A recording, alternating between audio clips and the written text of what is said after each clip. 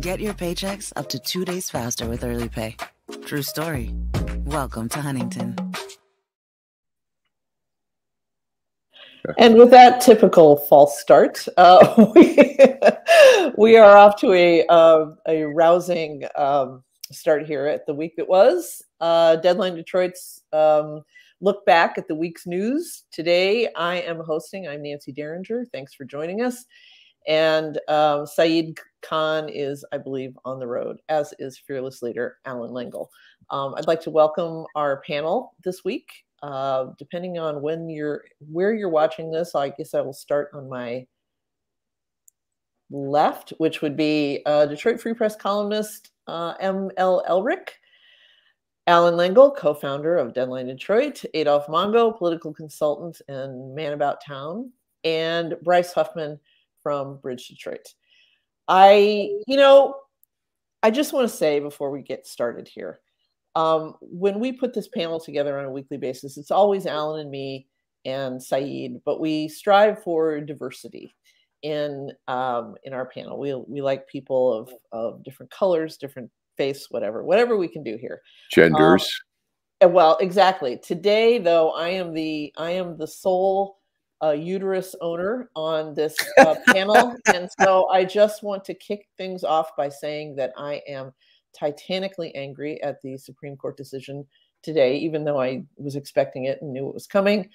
And I just want to say that I think it's incredibly ironic that this decision is the direct result of the election of a president who I would be willing to put my next 3 paychecks down on a bet that he has paid for or been responsible for more abortions than any other president in American history. And yes, I'm going there. So why don't we kick things off with that topic? Anyone want to raise their hand and go first on this one? Yeah. Oh, nice. I'll jump in on this one as my team is literally slacking each other, messages about how we want to cover this. I went to an all-guy Catholic school. I remember being one of the pro-choice voices in a lot of those classes, to just come out and say, like, this is not about protecting life. This is not about respect or sanctity for life. It's about control. And like you said, a lot of us expected this to happen, but it's still a result that frustrates me to no end. Yeah, I think that's a very measured statement, but I think it's completely reasonable. I think it's interesting. Look, the vote was 6-3 as predicted. I mean, there was some question whether Roberts would go there, but he did, apparently. And the sad part is these hearings that we've had are, so farcical. These people lie about it. They all said, Roe versus Wade, it's established law. Basically, why would I mess with it? And then here it is. Clearly, there was no, clearly Clarence Thomas and Alito were going to vote for it. But in the rest, and Amy. Yeah, Amy Handmaid. Yeah. Right. And she was definitely, it's, I don't know, it's Taliban. I mean, we're seeing it more so in places like Texas, where it's a full-on Taliban kind of thing, where religion and morals are being imposed on everyone else. But I think it's just disgraceful. It's really a sad day. I'm here in Washington, D.C. I was telling Nancy I would have set up my computer in front of the Supreme Court, but it was a little bit too noisy. Yeah, the demonstrations are already. I mean, they were in front of the court. They were waiting for this, but I just got a message about one that's planned for 5 p.m. today in front of the federal courthouse in downtown Detroit. So if anybody is looking for a way to work off a little steam and yell real loud, that's a place you might want to consider going. I was raised a Catholic, and I'm older. I'm one of the older people on this panel. Although I think I'm probably right in the middle. You're in the median. Yeah, Lango is the oldest. Oh, okay. I thought you were, Adolph. But I just, I was raised Catholic, and I don't remember abortion ever being talked about in our church. It was not discussed in homilies. It wasn't discussed much outside of it. Now, of course, when I was a kid, abortion was still illegal. I mean, Roe v. Wade came when I was like a sophomore in high school, I believe. But it was never a thing. Go ahead, Adolf. It was talked about when I was coming up because I had an aunt who had a best friend. And she told me this in the 1950s. About 20, 21, got pregnant. Her mother took her to the neighborhood underground abortion clinic, and she died of an infection after an abortion. And that really had an effect on my aunt, because she always talked about that was her best friend. Right. You know, and she always wondered, why didn't she just have the baby? But, you know, that was her choice. But to look back at this ruling and say it was Trump's fault, no. Listen, the Bushes had a play in this. George and his daddy, George H. Bush, they put Clarence Thomas on the Supreme Court, and Joe Biden and them beat the hell out of Anita Hill. They embarrassed her. They made her seem like a little tramp before the national spotlight, and they voted to let this guy become a Supreme Court justice, even though they knew he was bad news, because he got up there and said, "Oh, you messing with me, you lynching me because I'm a black man." He's nobody. He's not a black man. This guy hates not only himself, he hates his family, he hates everything. And now he's talking about going and revisit a whole lot of other stuff. So I lay the blame not just at Trump. Biden get a little bit of that, and the Bushes get a lot of that, and Obama. Why didn't they persuade Ruth Ginsburg, who was so sick? Apparently, he tried, and it didn't. You know, she has free will. She would. But you bring up a really good point. I don't know how many people, if this is a work day, and a lot of people haven't had a chance to dive into the ruling itself. But Clarence Thomas has a concurrence in this case where he says it's time to revisit Lawrence versus Texas, which is the one that said that basically gay people were, able to have sex with each other in their own homes without fear of law enforcement barging in. And Obergefell, I can never remember how to pronounce that, which is the same-sex marriage decision. He says it's time. Okay, we lost Lingle here.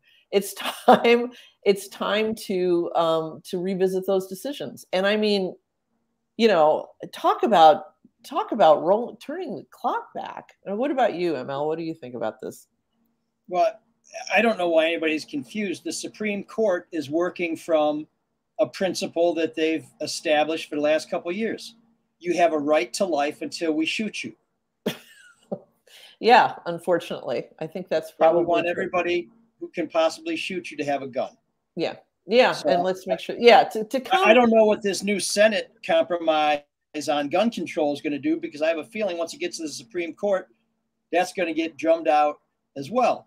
But when we're assigning blame, and I don't know that that's the most productive use of our time here, Democrats, after Roe versus Wade became the law of the land, had a lock on Congress, the House and the Senate. I'm somebody who believes that the Supreme Court shouldn't be passing laws. And I believe it's been worse in recent years than ever before, where Congress has no courage. They punt every time there's a tough question. They wait for the Supremes to make a ruling that we all have to abide by. And this is what happens when you don't do the job that we send you to do. You leave the work of 535 people up to 9 people who may or may have not gotten there legitimately, and then you get what you get. And to me, the Democrats, when they control Congress, if they truly are the party of choice, they should have codified this with legislation that went through, because if Congress had passed this, I don't think there's any way whatsoever that the Supreme Court could have overturned it. We gave these jokers with robes a lot of room, and they're running wild. Yep, you're right. You know, it's funny you should mention that. I heard some interesting reporting in May when the leak came about kind of the history of abortion rights as they evolved in this country. And you know, I told you when I was in high school is when Roe passed, but before that, New York had liberalized its abortion laws, and consequently, there was a flight. I grew up in Columbus, Ohio. There was a flight that left Port Columbus Airport every morning at 8 o'clock, and it was full of young women and teenagers sitting with their mothers, looking very scared. And it came back, and they came home on the 5 p.m. from LaGuardia Airport. And you know, that was it. And if you had the resources, if you could afford the plane ticket, and if you could afford whatever the clinics in New York were charging, that's what you did. And of course, that's the way it's going to be in the future, because there are going to be some states where this is going to remain legal. But, you know, for poor women, you know, there's been some heroic reporting by like the Washington Post and some other papers about what it takes if you live in rural Wyoming, you know, what it takes to get a legal abortion in a place like that is just, it's unbelievable. I mean, you know, driving and then having to stay because there's a waiting period and blah, blah, blah. It's just, it's amazing. So, and you're absolutely right. What were you talking about? Oh, the Congress, you know, doesn't do its work. There was a pretty good story in the Indianapolis Star this week about Marvella Bai, who was the wife of Senator Birch Bayh, who was a moderate Democratic senator from Indiana. And she was really, it was about how she was really the driving force behind Title IX, which was one of not Evan, that's his son, Birch Bayh's signature achievements. But I was really struck as I was reading that about like what Congress once was and could be if people had the courage for it. They actually got stuff done.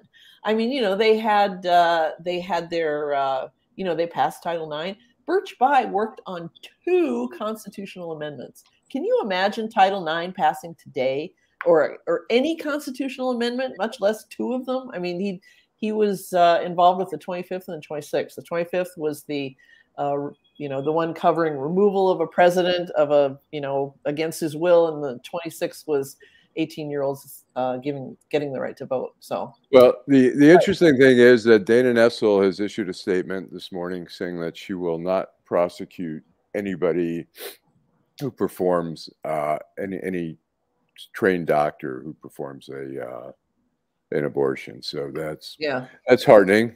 Yeah, I guess. I mean, you know, Gretchen Whitmer and Dana Nessel have vowed to kind of stand in the breach on this one, and you know, I'll take them at their word.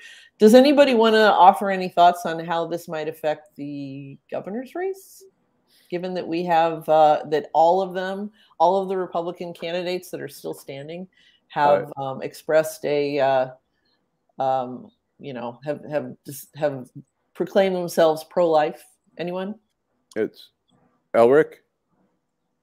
You know, I think it all comes down to women, and what's going to happen now is something that I can't predict because I'm not a woman.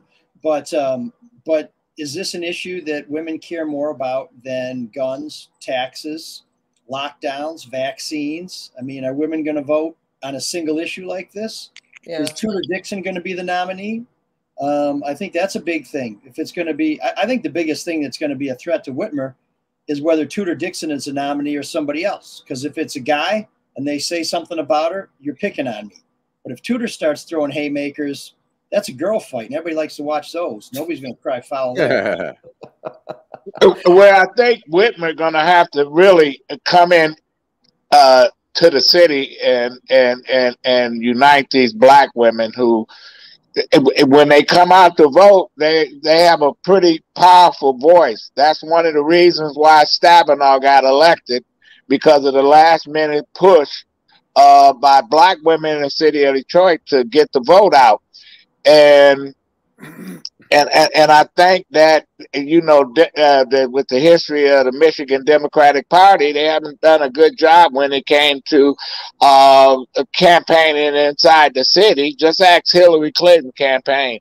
They just blew off the city of Detroit, and there it was. Ask James Blanchard. He blew off the city of Detroit, and he gave us England. So, you know, it's going to come down to the strategy of those women that advises the governor, whether you want to go into these strongholds where women really elect women. We have a lot of women judges inside Detroit, Wayne County, even going into Macomb and Oakland County. Oakland County really has seen a large influx of people of color, especially women. Adolf, So they got to come here. what do you think she's got to promise them to get her vote? Well, listen, I don't even know if she has an agenda. Her claim to fame is to fix the damn roads. Right. And, you know, and basically she's been invisible to this community. She raises a lot of money. You know, she's playing the politics when it comes to appointing people in judicial positions. So she's doing just enough for folks to say, okay, you know, I can vote for her again, or I'll vote for her. But I haven't seen an excitement of, we need to get out and get this woman reelected. You don't think Garland Gilchrist is an asset then? I didn't hear you. You don't think Garland Gilchrist is an asset for her? You know what? Nice guy.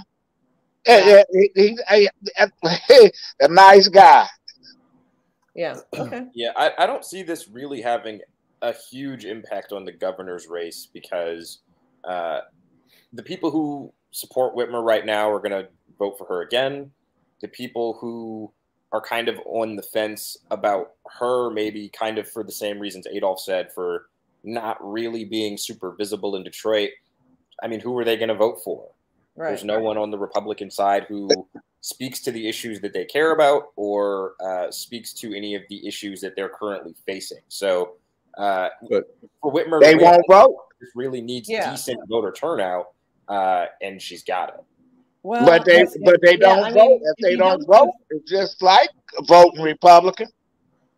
Yeah, I mean, it's and how many people in that Blanchard race voted for the World Workers Party? I think the exact number of people who voted for the World Workers Party are the number of votes Blanchard needed to beat Engler. And so there was another choice.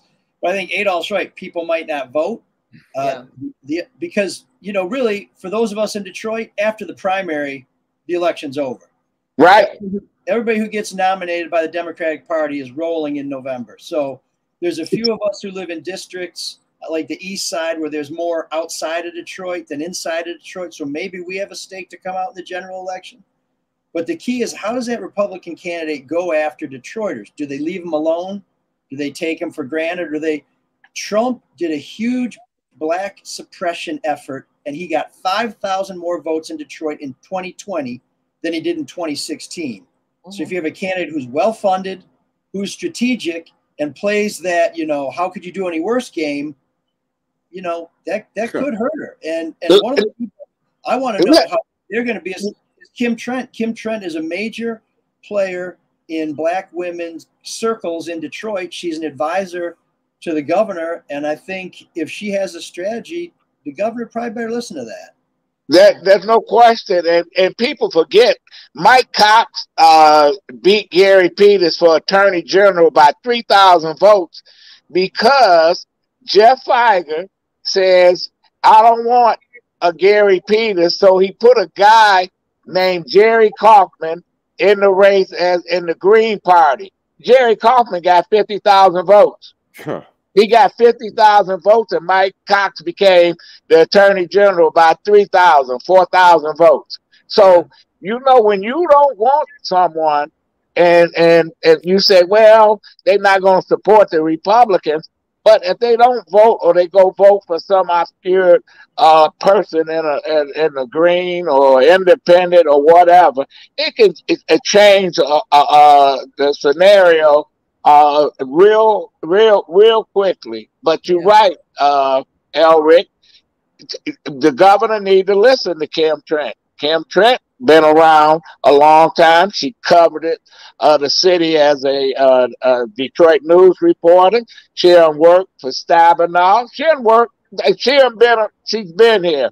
So Whitmer, if they are concerned about the election and what effect does this ruling has, can it bring out more votes?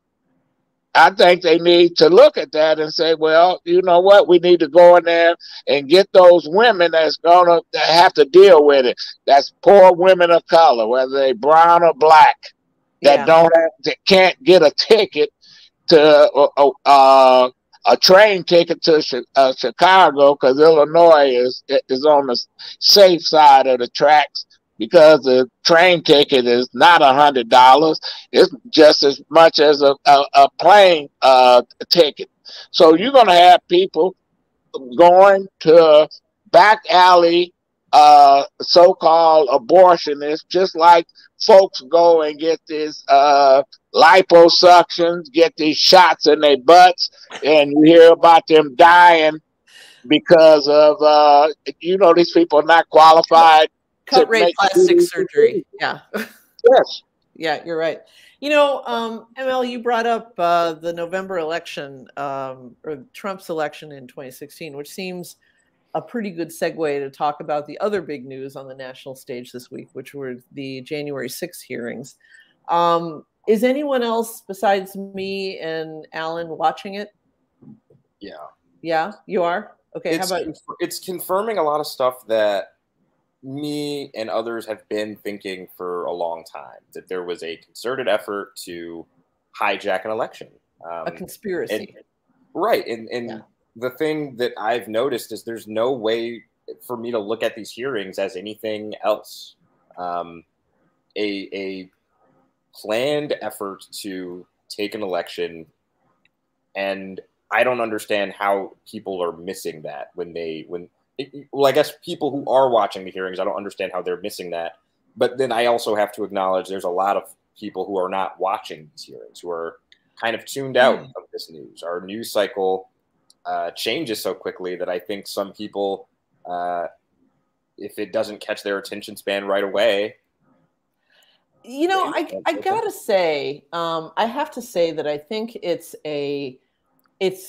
the way they're being presented is much better than I expected. I mean, Nolan Finley was bitching that they hired some Hollywood producer to help him with it, but whoever organized the framework for this thing is phenomenal. Right on. It's phenomenal. I say it's phenomenal. The presentation. I was on the plane yesterday watching. Unfortunately, there was a little TV screen in front of me on the seat, and I watched it. I was just I found it so compelling. I thought, this is I remember watching the Watergate hearings, and I was so glued to the TV whenever I could watch them, and I thought they were so compelling. And I think these are equally as compelling. The only differences, the two differences between these hearings and the Watergate hearings is, one, in the Watergate hearings, the presidency was in the balance. And the other difference is these crimes that they're talking about are so much bigger than Watergate.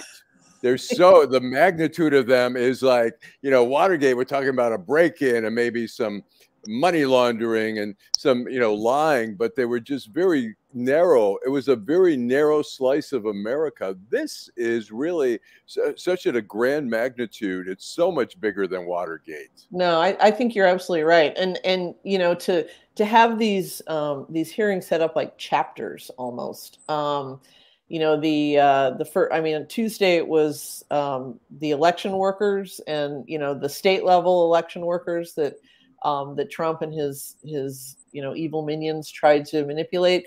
And then yesterday, the Justice Department. I mean, the description of that meeting and in the Oval Office when Trump wanted to appoint you know, this total toady, Jeffrey Clark, to the Attorney General in the waning days of the administration, and all of those, you know, other AGs and U.S. attorneys essentially saying, if you do this, there are going to be this mass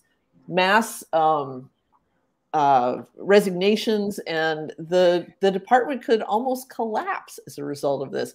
And it's something about reading that sentence in a news story, like Trump backed off from his plan when threatened, or when others threatened to resign. And then you hear the description of what that meeting in the Oval was like. And it's because Clark was in the room, I guess, and they're essentially saying, you're an environmental lawyer, you've never tried a criminal case, you're never a moron. Yeah, I mean, essentially, it's like, we'll call you when we have an oil spill. I mean, it was outstanding. Right. So I just, I mean, anybody else? It was hard. I'll just say real quickly, it was very heartening to see how these guys stood up to Trump, and they stood up to that goofball Jeffrey Clark. Right. I found that really heartening. Yeah. Well, I think one reason why these hearings have been so compelling, and in terms of hiring a TV producer, Donald Trump hired Bill Shine from Fox News. So let's forget about who's hiring TV producers. Okay, This is how it's done. But I think one reason why they've been so compelling, and also why probably so many people aren't watching them, is because Kevin McCarthy basically kept Jim Jordan off of this committee by taking the quote unquote loyal Republicans, who are now all looking for pardons, out of the equation. You pretty much just have some straightforward questioning, as opposed to some guy jumping up every once in a while saying, well, you know what about the price of gas, and what about what happened in with the embassy where everybody got killed, where we had 3 investigations, people lied, people died. You know, we don't have those clowns there. And I think it's probably unfortunate because the Fox News folks would put them on TV. But Kevin McCarthy has basically said, turn this into a grand jury situation where you only have prosecutors asking questions, and the witnesses, you know, they're just kind of stepping up. It's exactly. It's terrifying, but it's like Bryce said, it's not surprising. We just know, you know, exactly how bad it was. But anybody who didn't think this was screwed before they gavelled the first hearing in just hasn't been paying attention. Yeah. Right. This guy who keeps commenting via our YouTube channel says something. Yeah, use your real name, you chicken shit. Yeah, exactly. He says it's not a court, it's all hearsay. It's like, no, it's not a court. Yeah. And what's your name? Congressional what's your name commission. again, dude? Yeah, Markham. Chicken shit Jones? Okay. But anyway, there is a strong, because the state of Michigan played a role in all of this, there is a strong Michigan angle to these hearings too. And, you know, yesterday it was the fake electors. You know, we learned that at least 1 and perhaps 2 of the people, of the 16 people who presented themselves as the real electors and tried to take over they didn't try to take over. They tried to get into the Capitol on December 20th, this Capitol in Lansing.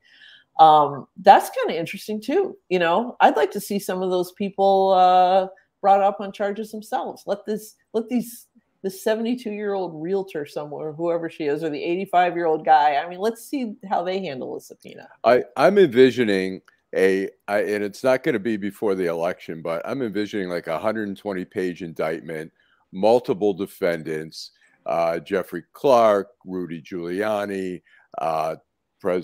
ex-President Trump. I think we're going to see a massive. I think the fact that they raided Jeffrey Clark's house yesterday out in Virginia, I think we're getting the message that the Justice Department is on track and in sync with what this committee is doing. Right, exactly. You know, I'm for my 5th election. The primary will be my 5th election. I volunteered to be a election worker in the city of Detroit. I signed up during the pandemic, and I did 2020, 2021, and this will be the 2022. And you know, it's funny. There was a lot of there was the testimony of was it Miss Ruby? The woman in Georgia and her daughter, who basically have had their lives just you know, ruined by their experience of being a precinct poll worker in the city of, or in Atlanta, it really resonated with me, because those women, those kinds of women, are the reason that Detroit has, you know, the elections that it does. I mean, they staff the precincts, they count the votes at the absentee boards, and you know, it's not exciting work. It doesn't pay very well. I mean, I think and the pay keeps going down now that COVID is easing, but they show up to do it. And you know, to hear, I think her name was Shay, say that, you know, Rudy Giuliani, that piece of shit, is calling her, like, is comparing her to a crack dealer because she passed something to her mother, which he claimed was a thumb drive so that they could, you know, steal the election from his boss.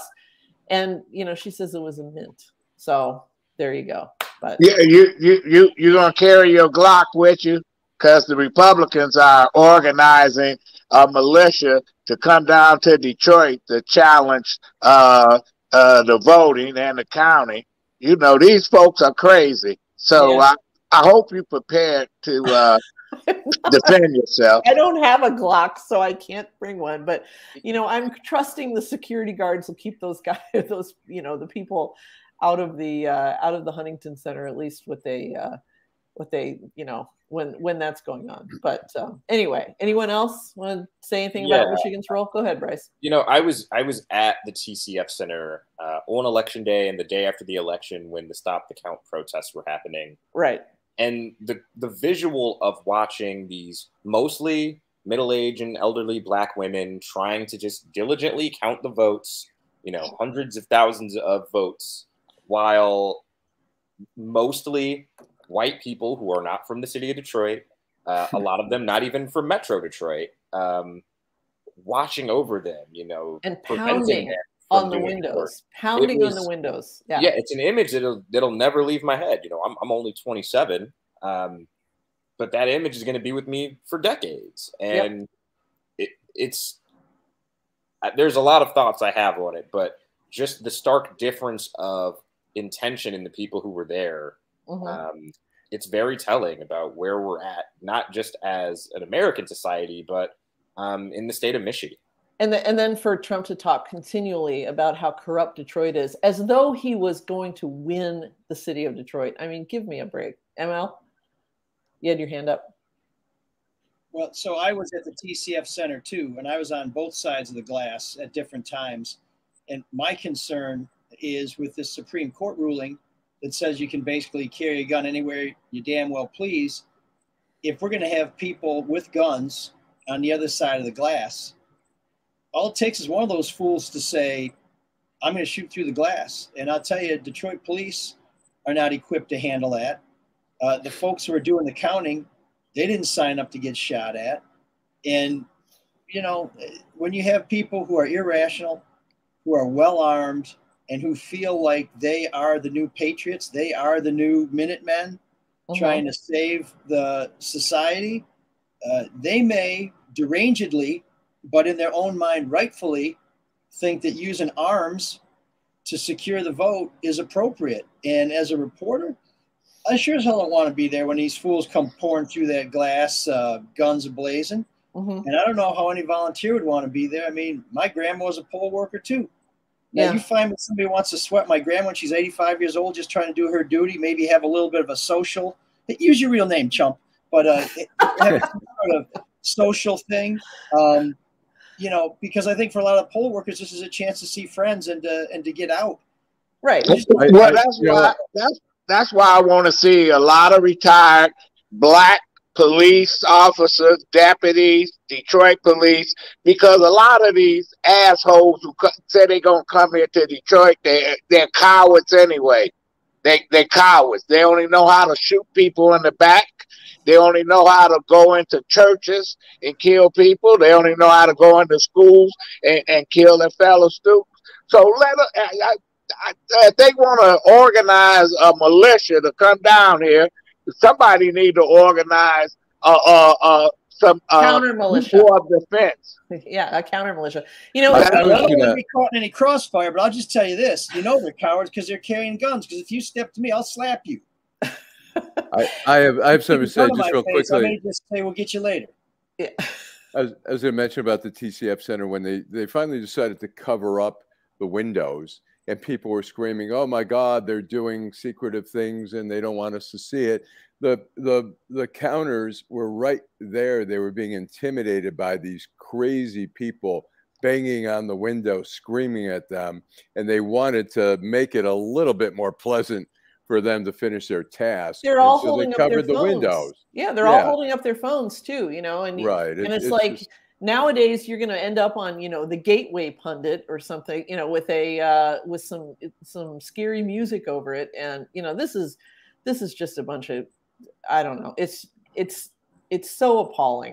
And Ryan Kelly, I might add, who is currently, according to current polls, leading the field for the Republican gubernatorial nomination, is the one who told a voter, you know, Meet the Candidates audience that if they saw something they didn't like when they were voting in August and November, to just go over to the tabulator and yank the cord out of the wall.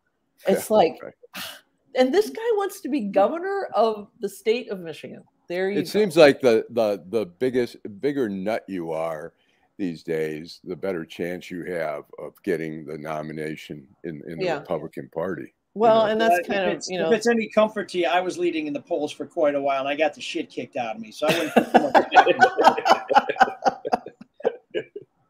But I'm sure that Ryan Kelly, with all his experience on the Allendale Planning Committee subcommittee for the study of subcommittees, has all the experience that we need to get this state going in the right direction. You ever been to Allendale?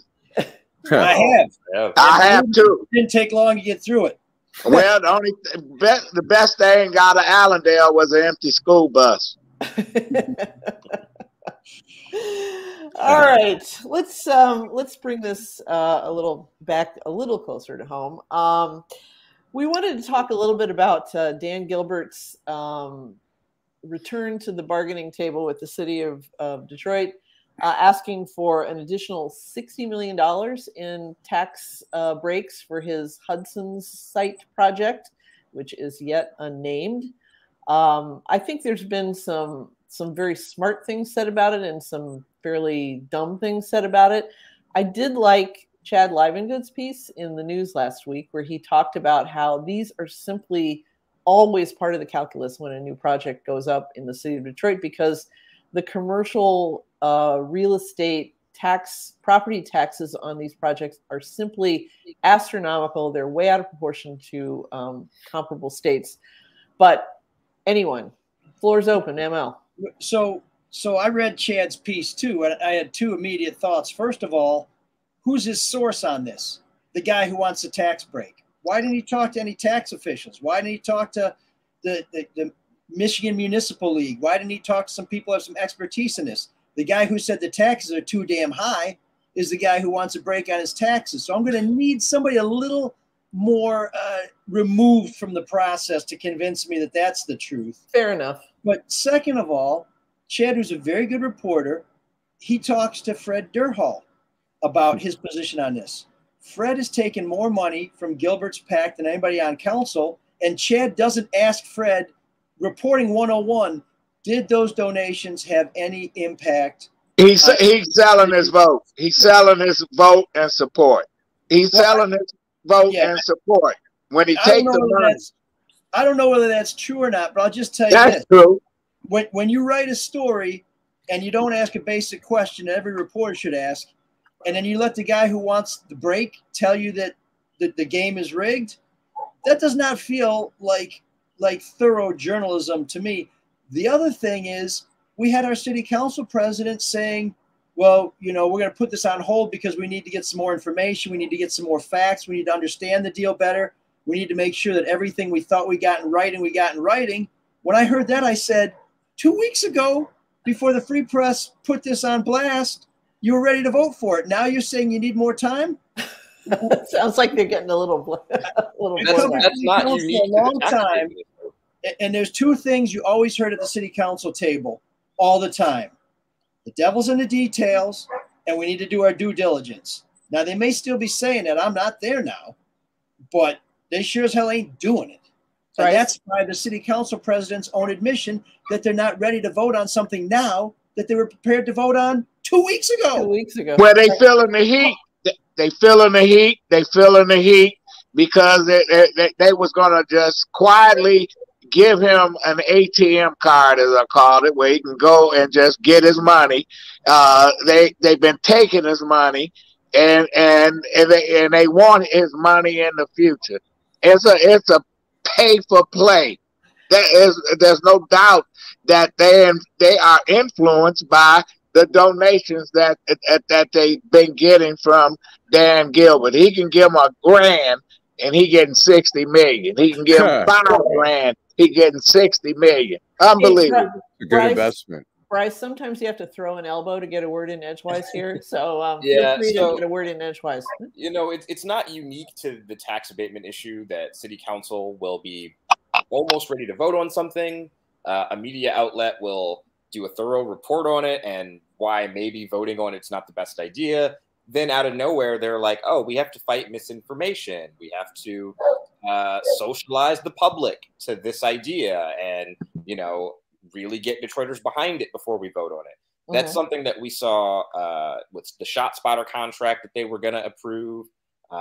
They took it off the agenda to inform the public about something that we had already known a lot about. And this tax abatement issue is the same way. They're either, you know, want to quietly pass it through, or they want to pass it through after they get enough vocal support for it. Now, for me personally, when I look at the issue of the tax abatement, Gilbert's got a lot of money. Why would you start a project that you couldn't afford to finish if it really is that dire to the project? Right. That's my simple question. I understand that it's expensive. Commercial real estate is not cheap, but he knows that. He knew that before he started. Well, and part of what he knew before he started was that eventually he could get some public money to help him make this happen. And really, the point is, when have we ever seen a project where there hasn't been an overrun? I mean, it should be assumed that there is going to be an increase in costs. It happens all the time. And it's interesting that this issue comes up the same week that I think it was the Free Press published a piece on how the Renaissance Center is slowly emptying out.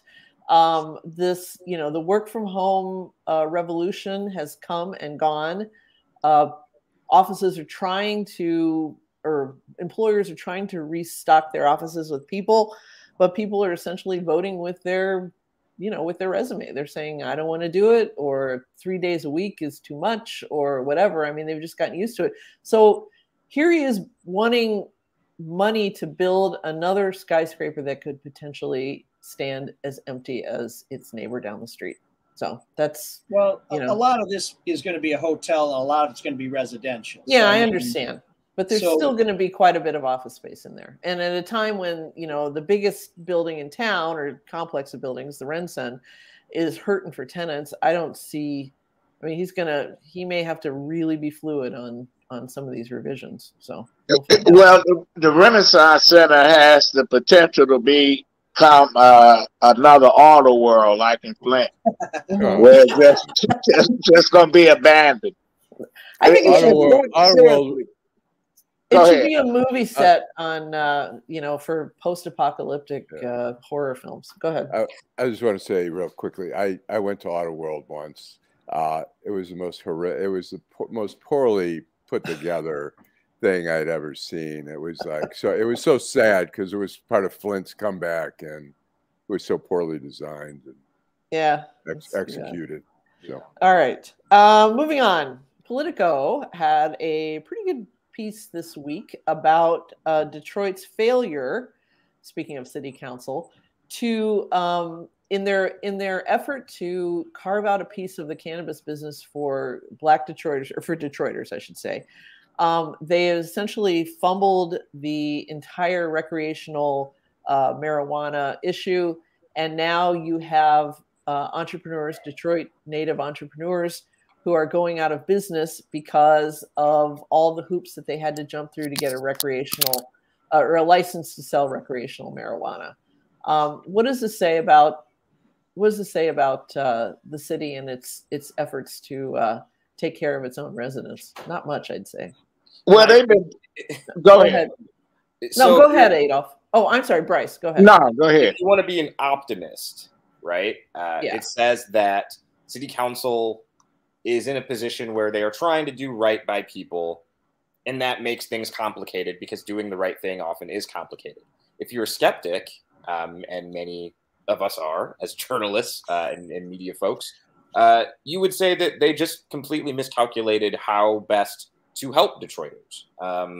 There were a lot of options on the table when recreational passed, 4 years ago in 2018, that a lot of other cities went with those models of just allowing as many licenses as possible, changing zoning requirements to make it easier for more businesses to open in the city, making it so more people had just the opportunity to get into the business, which is already a lot of hoops and legal hoopla to do in the first place. Mm-hmm.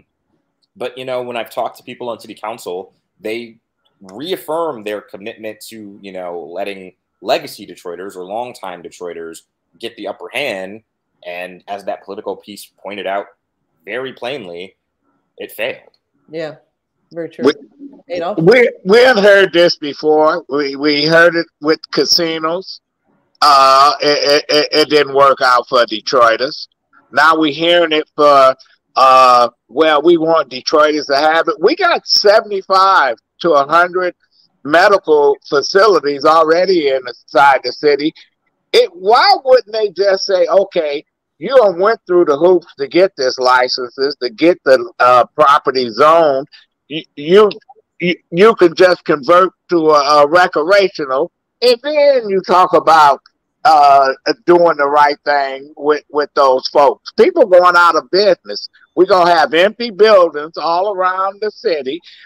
They've been doing this for years. When they talked about topless bars, they was special interest groups come here, ministers who don't live in Detroit, and they protest because they don't want marijuana. They didn't want topless bars. They didn't want casinos. And the city council always been behind the 8 ball. Detroit was in the forefront of this marijuana thing. Now they behind the 8 ball. And what are they going to do? James Tate personally don't want recreational marijuana. He's pushing an idea that he knows is going to be tied up in court a long time. These lawsuits are coming every day. So they got to do something and make it easier. They need to revisit, take the cap off in this. Take the cap off and let as many. There's not going to be one on every corner. It's just not.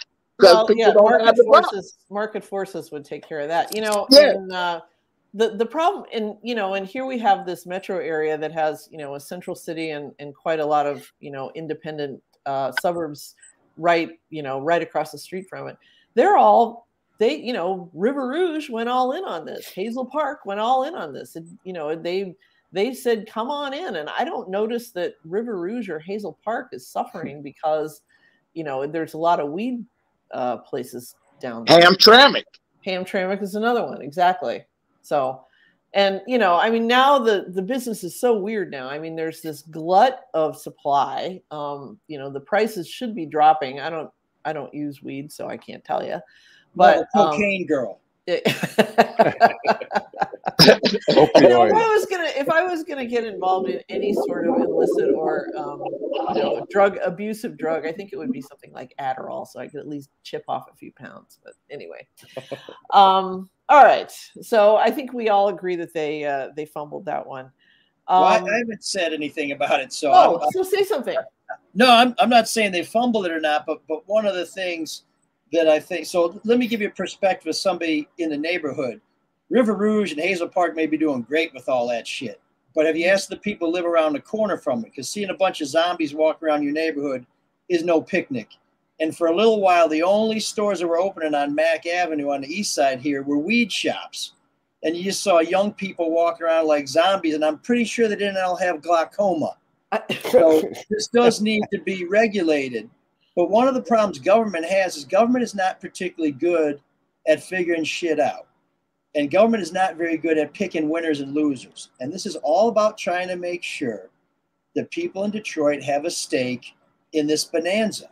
Now, Adolph mentioned casinos. We saw some folks made partners in these casino deals who got made rich, but I didn't see them put a lot of that back into the neighborhood. So that was another case of checking boxes and picking winners and losers didn't have the intended effect. The other thing is when city council tries to do shit like this, like when they tried to ban strip clubs, and you can't do that, in the end, there are a lot of lawsuits, and the city of Detroit, instead of restricting strip clubs, wrote $1 million check to strip clubs.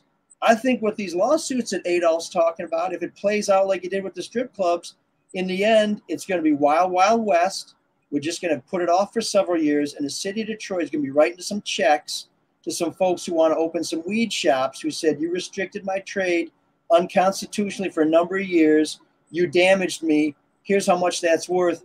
Now write me a damn check. That's where I think this may be headed. And if that's the case, man, we don't need to be writing any more big checks.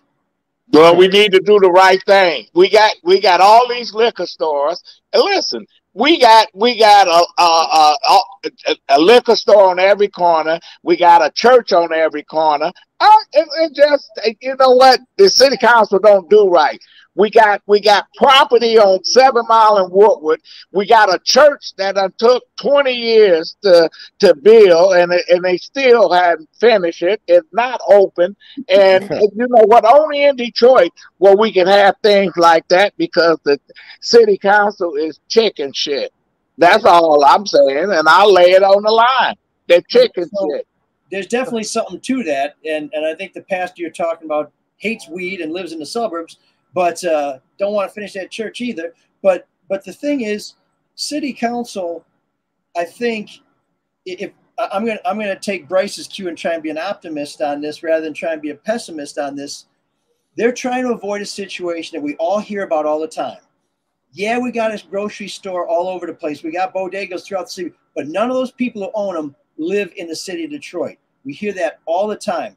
That is a hugely divisive issue. It's about our wealth going out to someplace else. City council, I think if we take them at their word, is trying to avoid that with these weed shops. The problem is it's really hard to find a solution. Give $60 million to the small black businesses. Give $60 million. Give that $60 million to these entrepreneurs are trying to open. Give $100 million to those neighborhood activists that's trying to bring in more jobs and stuff. We gave $400 million to the Illiches, the most greediest family in the state of Michigan. We took it from the schools. Yeah. Now, if we really want to do that, take that money and give it to those folks. Here we got an area. It used to be called Harmony Park. It's supposed to be, Black Bottom Paradise Valley. Nobody black. They ran all the black entrepreneurs out of those restaurants and bars. It sits empty because they want to give them to their favorite folks, the Gary Targos and all these folks that come in and buy up all the buildings.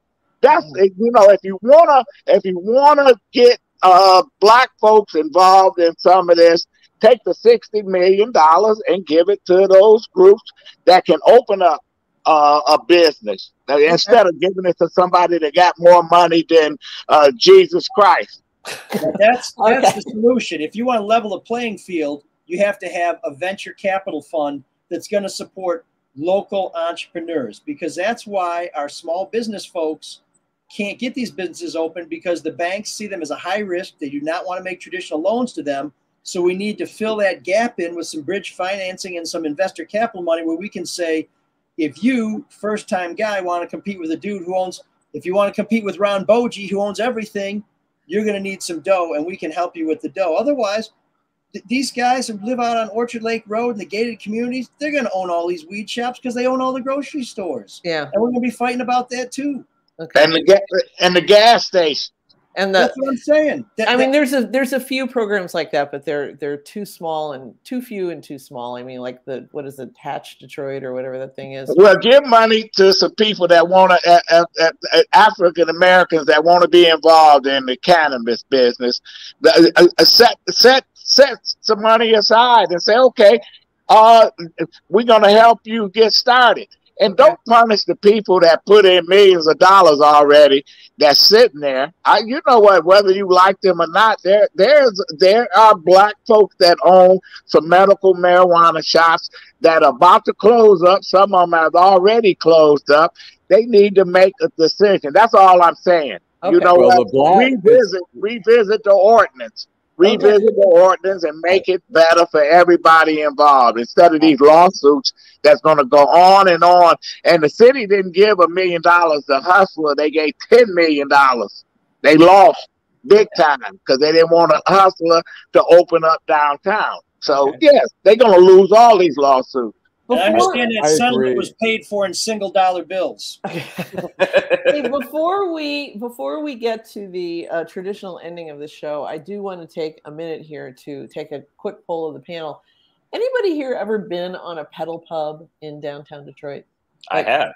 You have. What was the experience like, Bryce? I mean, I did it for a friend's 21st birthday years ago. It was fun, but I don't know. I'd rather just be at a bar. Like, I don't know. Like, it's a fun thing to do, kind of like as a first time. Like, you're kind of new to drinking. You're like, oh, this is cool. But yeah, like now that I'm older, it's just like, why would I not just go to one bar? And if I want to go to another bar, I can walk to that other bar. Well, of course, you know why I'm asking. We had an accident this week, which this story got insane traffic for what it was, which was a not serious injury accident of a woman falling off of a pedal pub and then being run over by it. But I am waiting as I'm a sailor. My husband has a boat, and I am waiting for one of the tiki boats to have some kind of catastrophic malfunction. I'm thinking like catch fire, or there could be a mutiny. That's my favorite, is the mutiny. Was she drunk? Was the woman drunk? Because I've seen a lot of inebriated folks riding those things. We don't know, but the whole point of being on a pedal pub is to drink while being, driven or pedaling around the city. So I think we can assume that she had at least something. She didn't have a 0.00 blood alcohol content. I have a policy with the pedal pubs. I do not wave back. Obviously, I would stand at the queue line, sitting at the platform, and they're like, ah! Yeah, they always like, woo! I'm like, no, I'm not acknowledging you. All right. Well, I'd like to see a survey of how many people have ridden on a pedal pub and how many have ridden on the queue line. Yeah. That's a whole can of worms right there. The queue line. I mean, they were giving away free rides for most of the time it's been open. Just because no one rides it. Yeah, they're not. No. They were closed for 2 years during the pandemic. They were closed for 2 years. You're right. Yeah. All right, Lengel. Are we ready? Prepared for the closing act? You're a schmuck. And I'm thunderstruck by your arrogance and your idiocy. It really is no mystery. It's true, and you know it. You're a schmuck. All right. This never gets old, huh? So we're at the end of the show. We traditionally, in a nod to our grew up speaking Yiddish at home co-founder Alan Lengel, we named the Schmuck of the Week. It is officially, I believe, Craig Foley, the founder of the show, called it the Donald J. Trump Schmuck of the Week award. And the only rule was you can't name Trump because the award is named for him. He is the schmuck. He is the schmuck. He's the primal schmuck. So who wants to go first? Anyone? I'll go. For me, it's Clarence. Okay, Bryce. Okay. All right.